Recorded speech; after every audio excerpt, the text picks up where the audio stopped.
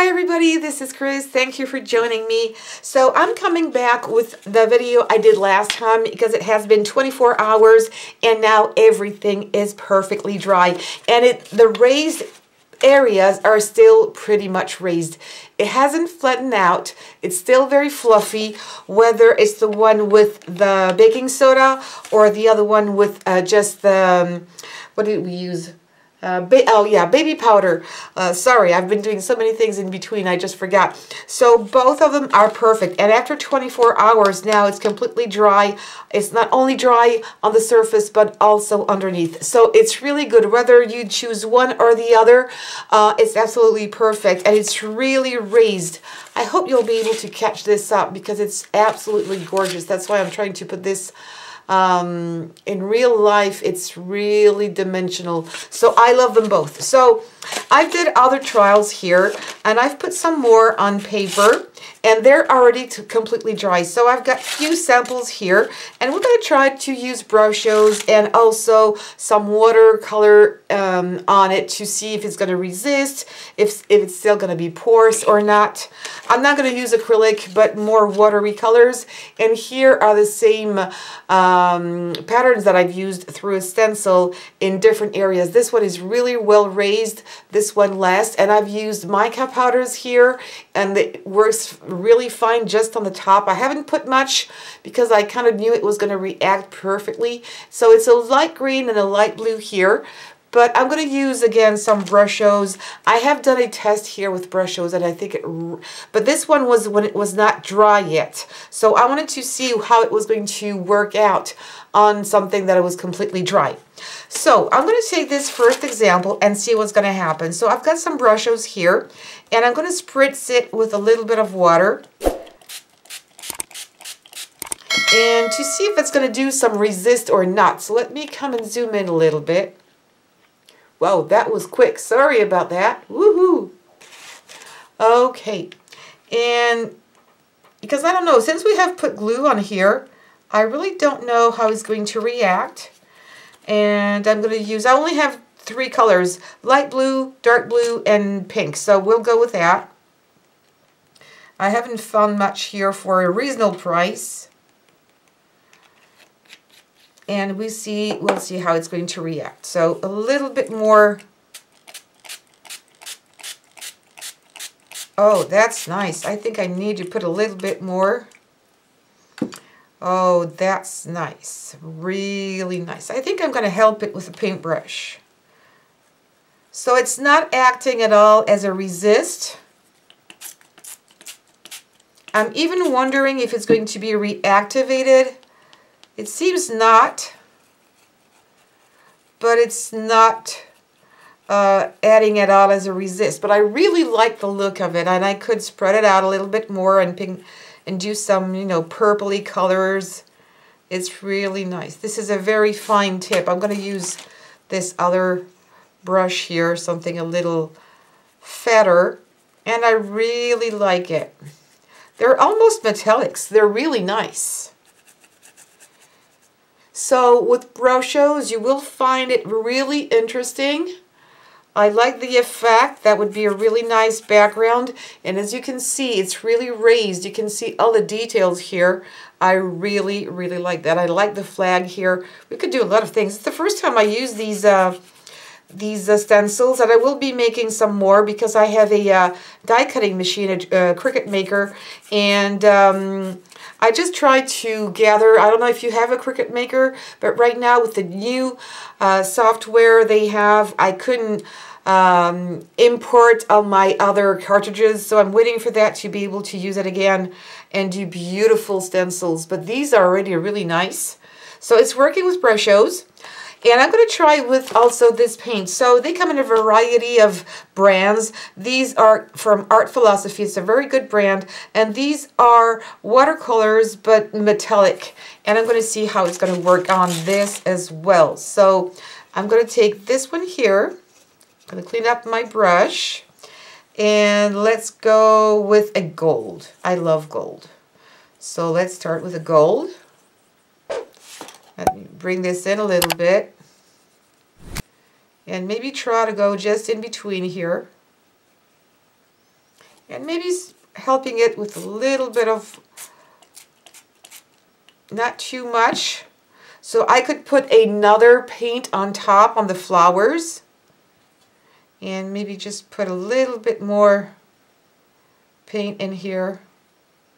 That would be nice, just, you know, in between, because it's raised enough so I can put a lot of water, let it dry, and then put another color just on top. That would be nice. Let's see. Need to work fairly quickly because it is porous, but not that much at the same time. It's quite interesting to work with because the color is still spreading around much more than it would do, of course, with a watercolor paper. And you still can have some control on where you want to put your paint. And with the spray, it's going to spread out. And I think it's really interesting. Look at that. Of course, it's not dry yet, but you can see here where it's a bit drier already. But it's not reacting as a resist. I thought it would because of the glue. Maybe it could react as a resist if we would put more glue on it, probably. But I really like it. Or you can just paint it like this. That would be nice too. And I'm not going to put more water, and I'm going to paint with another color on top. Okay, let's see. I'm going to blur this up a little bit. I don't want to have too much water here. And what about this pink color?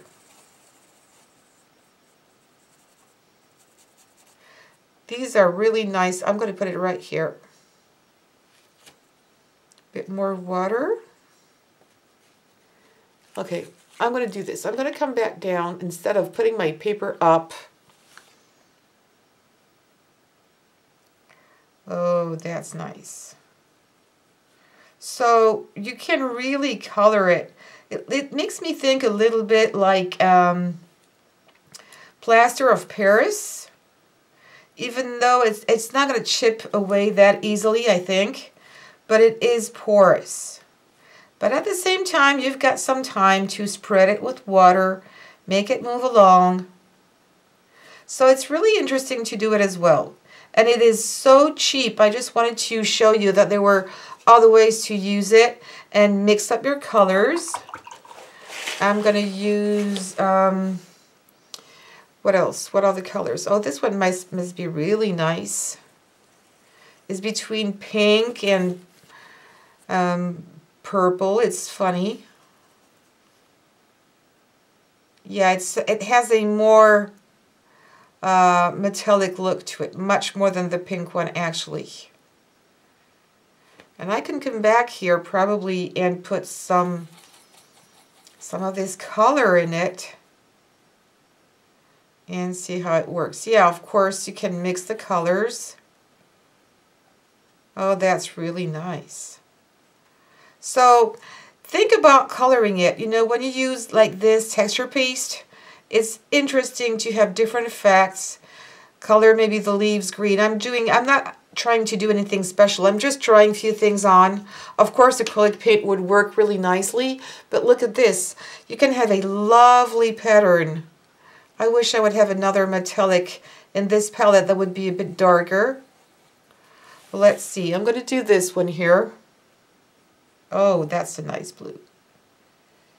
Oh, really nice. And it's not that light, actually. I thought it was going to be lighter than that. I haven't used them yet, but that's nice. Wow.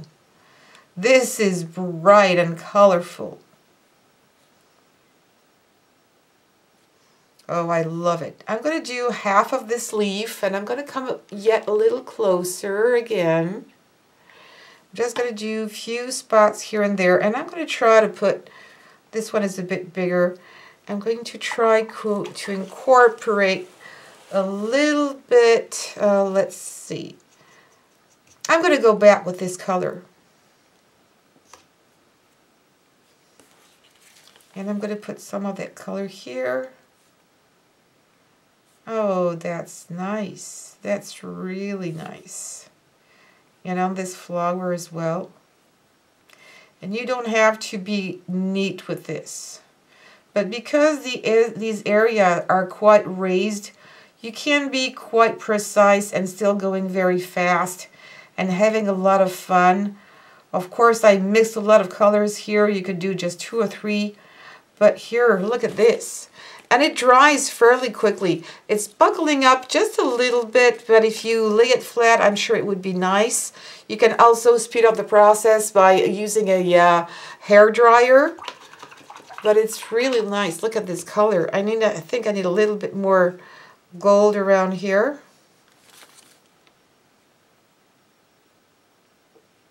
So you can come back over, add more. Really nice. So you're going to have fun using this DIY paste because you can really do a lot of things with it. Of course, acrylic paint. I'm not playing with acrylic paint because acrylic paint goes on everything. Porous, non-porous surfaces. So there would be no surprises. But here, I love what watercolors and brushos are doing. I'm going to make maybe another try just on this area with some alcohol inks and see what happens as well. Alright, sorry about that. I was looking for my alcohol spray, but it took me too long to go and take it. Let's see if I spray it on here. Yeah, it goes into it, and it's, I think I'm not doing it quick enough, or I should maybe spray first. Yeah, if you spray with your alcohol first and then spritz it, and then put a little bit of that in it, that's really nice too. That's what I think we should do first. And I'm being very generous here with the spray. Yeah, that's much better. See how it flows? Oh, I like that. It makes a very different look as well, and you can still go on top later once this is dry and the alcohol has all evaporated. You can still go on top and paint with all your colors, or maybe use acrylic paint on top, but it's really nice. So different things can go on here. Lay it flat to make it really dry flat, and of course you can speed up the process. I wouldn't maybe use a heat tool with the alcohol right now, just in case it's going to evaporate too quickly if you need to work it out a little bit. But this is nice. I'm going to add, while it's still wet here, I'm going to see if I can add a little bit of this yellow. And it still can move along a little bit. It's not ugly at all. A little bit more. Yeah, I like this. Oh, that would be a really nice pattern. I'm going to add a little bit more. And put some yellow in here. It's not a very bright yellow though, but it's really nice. I love the look of this. See how many things I've used here? Brushos on the other one. Watercolor, inks, and it's really, really nice. Of course, I'm gonna like this one much better because it's more vibrant. Even with these watercolors, I could really come back and add more on top. And it's absolutely gorgeous. So you can have a lot of fun, and you're going to make wonderful backgrounds. But with the alcohol inks, look at this. You have even more patterns in. I love the way that the colors move with the alcohol. It's really, really nice. Let me go and try to go over this to see if I can still put a little bit of watercolor on top. I know it's not completely dry here. I can see it's very shiny. But let's take a look. I'm going to go maybe with this this color here. I really need to go and add more water. Or maybe I should wait for it to be completely evaporated before adding something on top. I'm not sure it's really going to be, the two different paints are going to be miscible together. But it does work. It's not bad. And again, if you don't want to use this kind of watercolors, you can use acrylics and go on top. It's not bad, actually. Let me come in. I would wait for that to dry. And because it's alcohol, it's going to dry out very quickly. But I think it's really nice, and I enjoy mixing things together. That's what we call mixed media. When you mix different kinds of textures and different kinds of paints and have fun and, you know, just discover. Don't be afraid. Oh, I love these colors, these different shades of greens and yellows and darker and browns that we're putting on top. And then when everything is dry, put a little bit of more gold to make things even pop out. But it's really, really fun. So this these two different textures that we've used last night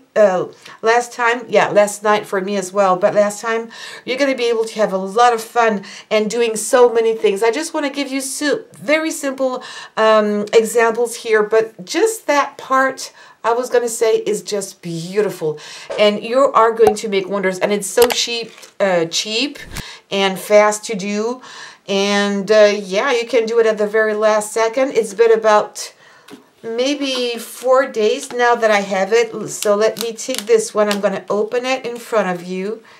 Okay. So this one is the one with baking soda, and it's absolutely perfect. See, it seems very smooth on the top, but then it looks very grainy, and absolutely you can, it's been at least, yeah, 4 or 5 days, and it's absolutely perfect. There's still no smell. It hasn't gone bad, but I'm going to use it to make other things, probably to cover up some boxes. And the other one is the same. The other one is the smoothest, the one with the baby powder. And this one is a heavier paste than the other, but it's absolutely perfect as well. And really, I think the secret here is the airtight container, and you're going to be able to keep them quite a long time, even though there's glue in here. I'm quite surprised, actually. I would have think it was going to get harder because of the glue, but no, it's working just fine. And you are going to make I would imagine this on a box. Imagine you have an old box or even a frame somewhere that you don't really like or has been damaged. Well, you can use one of these two pastes that we made, put it on top, and look what you can do. With just a little bit of alcohol inks, a lot of spray alcohol, and let things flow, move your box around. I think this is what I'm going to do because I'm in love with all these different colors that we have here. And it's shiny because of the metallic look of it, and it's so bright and summery. Oh gosh, I don't know what you think, but please let me know. But I am totally in love with the results and the fact that it's so easy and economical to do, and you can find these so easily wherever you live. So very quick video, but I wanted to share this with you because I'm so happy. I haven't done any try before this video. I tried it in front of you, and I'm really, really happily surprised. So please give me some thumbs up if it was inspiring for you and you think you're going to give it a try as well. And leave me your comments below if you have other great recipes, DIY things to do with very simple items like this, and cheap, economical, you want me to try, I will be happy to do so and share this with you. And don't forget to subscribe, hit the bell button so you get all the notifications when I post other new videos, and also share on social medias. Thank you so much. Take care and see you soon.